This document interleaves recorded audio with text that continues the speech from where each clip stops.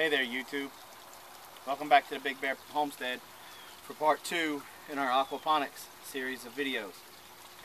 As you can see, we pretty much got our system set up. We've got our 3 fish tanks, we got our swirl filter, our reservoir tank with a sand filter that pumps the water up into the plants in our grow beds.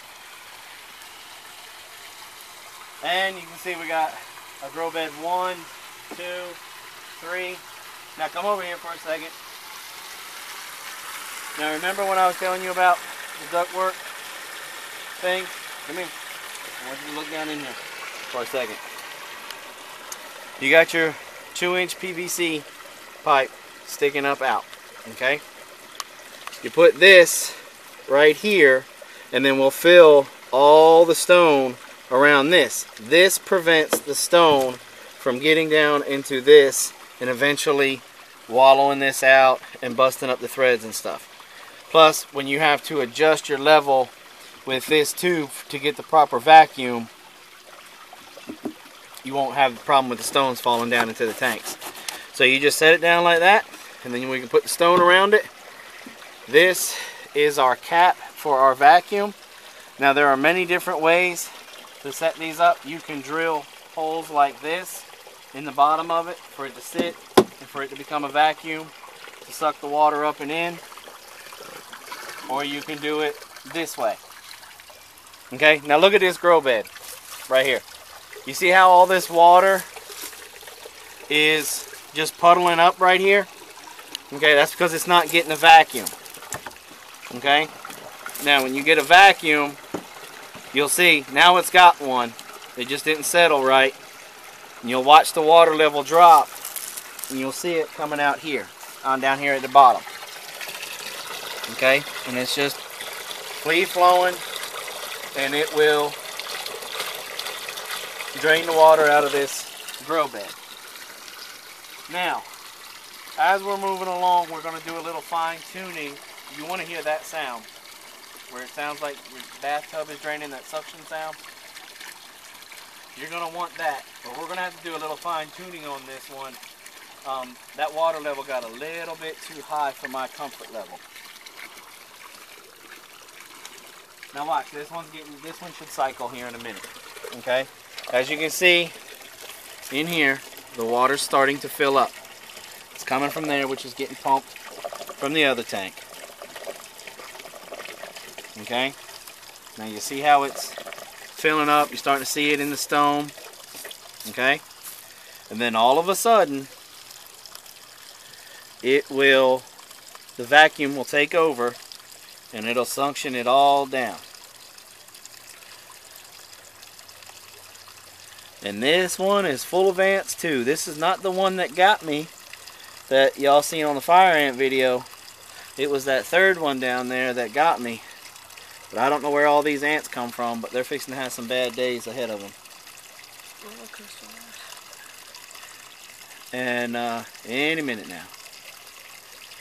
Any minute now. As you can see, look, it's coming down under there. Now watch. Shook. And down it goes. This one will need to be fine-tuned also. So what I mean by that is I'll just take a rubber mallet, okay, and I'll either turn this upside down and put it on there, and then I'll just give it a couple of taps to lower the inside tube,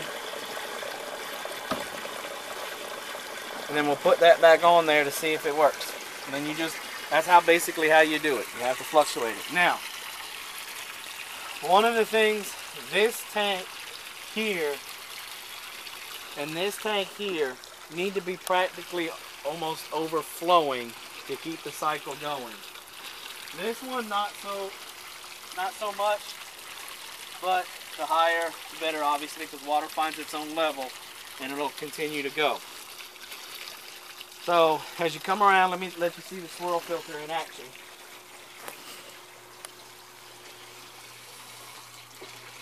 It's not really doing it all that great right now. It's catching all the water and stuff's catching back up.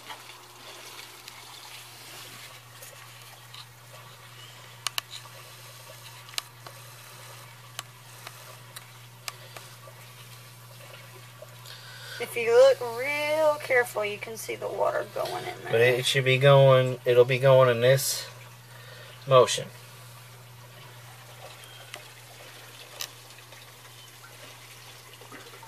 Okay, and what happens is as this one fills up, it drains down and in, pushes the water, and that's what makes the water go. Now come around here for a second. When you're dealing with aquaponics systems, you're always going to have leaks.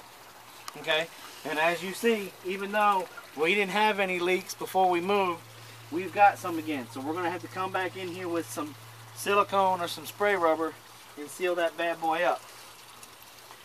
But as you can see, if you go around on that side, you can see the water coming over the lip of the 5-gallon bucket.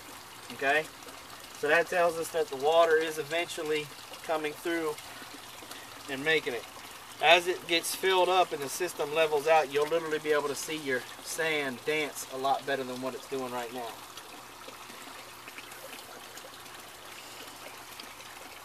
So then your water gets pumped up through the pump.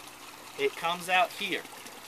Now, in each one of your grow beds, you're going to want to determine how much water that you want it to pump out at one time.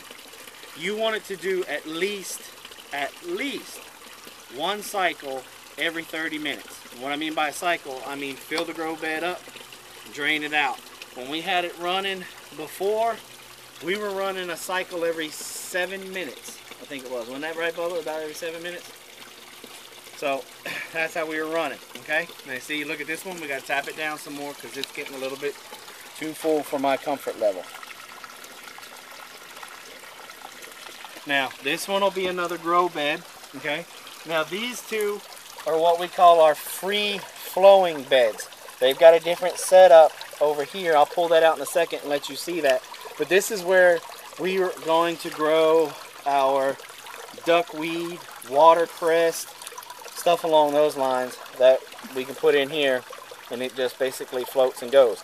These are also good tanks to start if you're doing tilapia, to put your little fingerlings in or your little fry in, so that way they can start in here. So what's so funny? Chicken? No. That way they don't get eaten by the larger fish. Now the setup over here is different.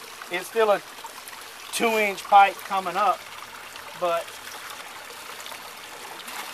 you make this to where the water finds its way, and it's more of a constant flow to aerate the water. Now we've got our fish right now in this tank here, and once the water clears up and everything, we'll be able to come back and see them. Now we're going to go ahead and finish filling this one up with the stone and put some more plants in here. We will, the next video that comes out, number 3, is going to be, we're going to show you how to transplant into your aquaponic system. We're going to show you how to plant into your aquaponic system. We should be able to show you more with our fish and any other. We'll start with troubleshooting on the 3rd video and finish out the aquaponic system in the 4th video with troubleshooting. So there's our system. When you come back for the video number 3, it's probably going to look different because we're going to tie it all down. And also with that one, we'll show you how to make the hoops for the greenhouse for it. And rather simple once you get all the components that we talked about in the first video. Now we got them all hooked up. One of the things, you know, you got your 1.25" PVC here with your ball valves, and these 3 tanks are connected. Now one of the things that you gotta try to, you obviously don't want your bottom end higher than your top end, and you just got to make it to where your water finds its level, but you definitely want to try to do your best to keep that tank full. So sometimes you might have to come back and raise these tanks up a little bit, or even lower that one down a little bit, and then you've got to adjust your piping all in the same. I think that's it in a nutshell. And so I hope you've enjoyed Aquaponics 1 and now Aquaponics 2. Thanks for coming by the Big Bear Homestead, and we'll see you again for Aquaponics 3. Have a nice day.